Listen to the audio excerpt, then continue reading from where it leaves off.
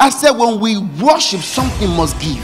You want God to set ambushment on your cancer, on that disease, on that malaria? This is what you have to learn to do. But you see, there's something I must clear here too. It's not in all cases that worship is relevant for victory. The most powerful tool for victory for a child of God is called the counsel of the Lord. If you notice carefully, in this particular instance, it was the counsel to worship the God.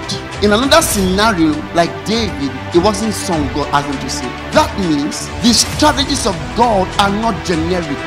They are situation specific. It will be very uninformed of you to have a battle and say, because Jehoshaphat's battle was won through worship, you want to win your own through worship. It doesn't work that way. Why? God's ways are not limited, they are unsearchable. So you can't put God in a box and say, let's worship God. The God who fought for Jehoshaphat and Judah, let's worship him and he will fight for us. But you see, that same God fought for David, but he wasn't worship. That same God fought for Samson, but he wasn't worship. Listen, people of God, the most powerful prayer is the prayer of knowing God's will.